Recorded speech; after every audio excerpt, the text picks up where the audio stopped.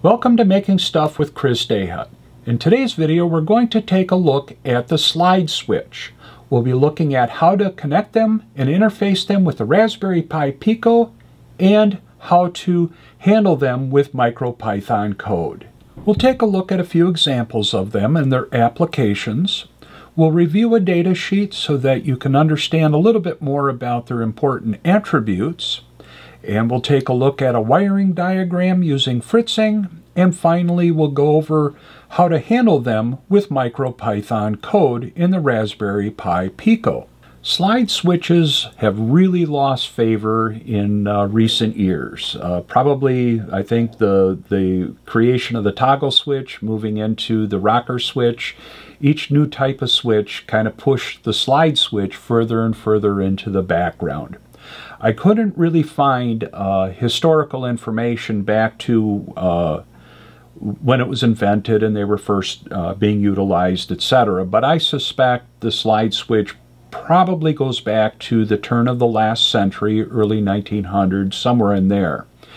I did find reference to the dip switch variety of the slide switch dating to 1970.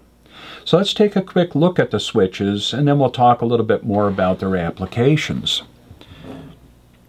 This is a typical slide switch that you would see. Often they are used for powering a device on or off. Again, more of a power switch than it is for a logic switch. In this particular case, it's got solder lugs. It's very small in size, small lugs, thin sheet metal, so we know that this is probably rated for very, very low voltage and current. Their action is common to all of them. The switch is in one position for off, slide it over, and then the position would be on. So slide off, slide on, and that is how they operate. And you can get two-way switches as well, where in the middle position it's off, all the way to the right would be on for one circuit, all the way to the left would be on for another circuit. They come in different sizes. This one's obviously much bigger than this one, and I've seen them much, much bigger than this as well for various applications. But again, popularity is getting less and less. I think one place you'll commonly still see them is on computer power supplies, where you would switch between 120 volts and 240 volts. Just the switch that they chose for switching that. Here is a dip switch package that is made up of little slide switches. This one's just a 5 position, I'm sorry. It's a dual inline package, thus a dip switch, and this allows you to set the state of certain electronic portions of your circuit board to be active or not active. And you can also configure software in MicroPython using these types of switches, as well as the larger ones. And that's the application we'll look at today with MicroPython. Let's jump right into the data sheet for slide switches. The first thing you'll notice right away is a vast variety of switches that this particular company offers. To me, that's rather surprising because I just don't see that many slide switches used out in the real world. Obviously, I'm wrong. But we do want to check our electrical ratings for this particular example data sheet, selecting this one, 4.4 VA at 20 volts, well within what we're doing at 3.3 volts and only a couple milliamps. But they're saying it's got a life cycle of 60,000 actuations. Again, that would probably be rated at maximum ratings over here.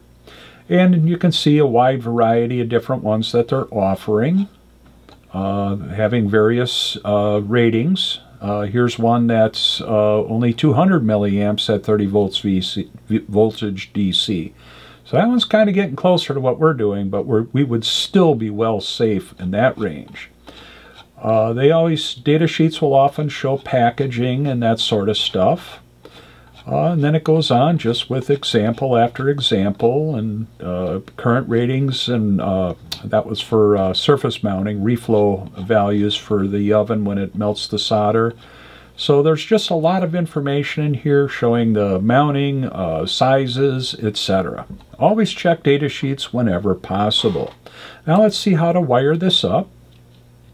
Really quite straightforward. Here's our Raspberry Pi PICO. This particular wire here, or pin, is 3.3 volts. We'll carry that around to the breadboard's positive rail up here. We will connect, in my case, a yellow wire to go up to the common on the slide switch. And then on the output side of that switch, when it's turned on, it's going to come through the blue wire into GP number 15. You may also notice I've got a ground wire here going to a ground rail on the breadboard. That's just common practice for me, so that I've always got a ground handy should I need one. Obviously not needed in this circuit. Now let's take a look at it on the actual breadboard. Here you can see that ground wire I just mentioned. Here's our 3.3 volts coming over to the positive rail. We connect that up to a yellow wire going into the common on the slide switch. And then in the on position, the current would flow through the blue wire into GP number 15. Let's take a look at how this will all work in code. First thing we need to do is import the machine library, which gives us access to the hardware of the Pico. And then we're going to import the UTime or MicroTime library, which is the Python time library for microcontrollers and MicroPython. And here is how we're going to use it. We're just going to use it as a short sleep or a dwell time in the middle of our main loop just to slow it down. Going back to the top where we're creating an object called an LED. And that is for this small LED right here on the Pico. That way I don't have to wire up another one. I'll just use the one that's there because it's convenient. So we'll say I'm going to create an object called LED, and that'll be from machine.pin, pin number 25. That's the wire connected to it, the LED. And then we're going to set that pin up as an output so that we can control the LED. Next, we're going to import another object or create another object called slide switch. Very creative, right? And that'll be equal to machine.pin. We're creating it up, configuring that as a pin. And GP number 15 is the pin we're using. We've set it up as an input using the IN nomenclature there. And we're going to give it a pull down resistor so that when the switch is off, we're fairly well assured the input value will be a 0 or an off and not floating high randomly. I print out a ready, set, go at the start of all my main loops just so I can keep track at the beginning when I see printing happening down here in the shell. Then we jump into our main loop. These are the typical main loops that you'd find in almost all microcontroller programs. This is the line of code that's going to do the real work for us. We're going to say if the slide switch dot value is equal to true, meaning it's on, and that would be input GP15 is high, then we're going to turn the LED value to on, which turns the LED on. Then we'll print on, and that'll show up in the shell. And then if I also wanted to do something or have an action based on the switch being in the off position, I would have elif slide switch dot value is equal to false, meaning off. That would also mean GP15 is low. We would print the word off and then turn the LED off. Now let's see how that looks when we run the actual program. So we'll click Start. We'll see it running down here as off. I'll slide the switch on. We see the LED come on, and we see the words on printed on the screen. Switch it off, and it turns off. Working with a slide switch is truly that simple. You're only checking for its current state, and you're not monitoring the transition from off to on and on to off, which adds a whole lot more complexity to its usage. So slide switches are very handy, and you may have uses for them in your projects. That should pretty well wrap up our discussion using slide switches on the Raspberry Pi PICO using MicroPython. As with most of the videos in this series, we have files that you can download, which would include the Fritzing diagram and source code, perhaps some other information as needed. You can download that from our companion website, makingstuffwithchrisdehut.com. Links are provided in the description below.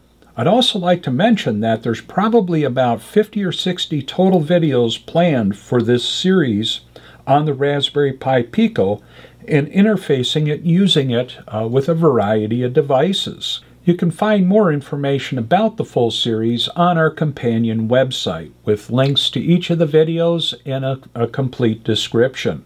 I'd like to express my thanks. I really do appreciate you spending time watching the video with me today. Hopefully you found it informative or entertaining. If so, I would hope that you'll subscribe to the channel if you haven't done so already. It costs you nothing, so it's certainly very good value. If you like the video, please click the like button, and there's this notification bell somewhere in that same area that allows you to be notified whenever I publish a new video. So that can be kind of handy if you're following along, especially with this video series on the Raspberry Pi PICO. With that, I hope to see you in the next video.